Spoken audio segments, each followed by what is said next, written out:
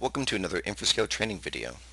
Today we're going to go through a basic how to create customers in the Infrascale system. So we'll go through a basic understanding of the hierarchy of different account types in the Infrascale platform.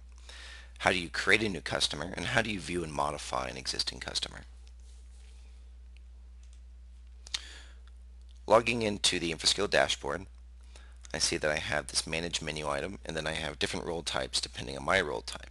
I'm currently logged in as a distributor, which is at the top of the list, which means that I can create partners, or I can create direct companies, customers that I'm servicing directly, or I can create just backup accounts and then devices. So let's start with creating a new company. So this is a business that you're contracting with directly. So you have a single contract with this company. I select add new company. I can give it a company name, new company name, and this is for references, and this will be used for reporting and monitoring later on. Then I need to give it some sort of quota in gigabytes. It has to be greater than 0. And then I can choose whether or not this company is also going to be purchasing and using Exchange Granular Recovery licenses, Shadow Protect licenses. And then there's this option for managed versus unmanaged. A managed company means that you're an IT service provider and this company is paying you for technical services, and you'll need to be able to monitor and manage the backup activity and accounts for this customer. If you're selling the service to a company that has internal staff, you may uncheck this, and this will prevent you and your staff from having access to what their internal admin wants to keep for himself or herself. Most of the time we leave it as managed. So the full name, this is for the main company contact, email address,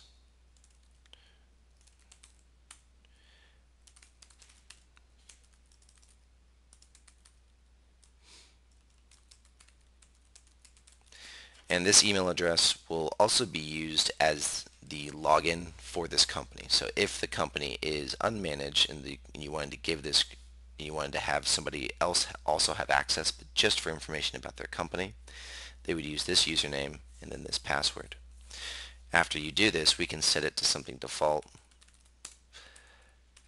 and then we can send them a password reset link thereafter.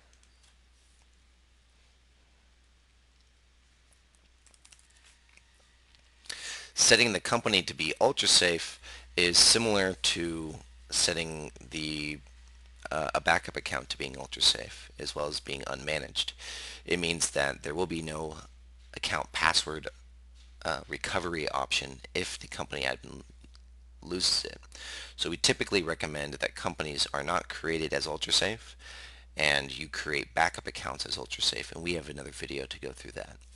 So we'll leave this unchecked, hit create, and now I get a confirmation that the account's been created. So I close this out, and I now have a new company name that I can search for. So here's new company name right here. The little key indicates that they are managed, which means I have access to create accounts, modify accounts. I can log in as the company admin. So if I do this, then I can set up specific settings for the company. So if I go to monitoring settings, I can modify who receives the report if it's somebody internal into this company. And I can also create backup accounts underneath this company and do all the management I need, as well as view all the devices and any appliances that may be there. To modify an account is just as simple. We select manage, and then you edit company products, and here you can change the quota of both licenses for Exchange Granular Recovery as well as Shadow Protect, as well as our file sharing product. And it's that easy to do. And that's it for the overview of how to do your basic account management from the Infrascale system. For more information, please visit our support staff, and you can find that information here under the help menu and then go to support. Thanks, and have a good one.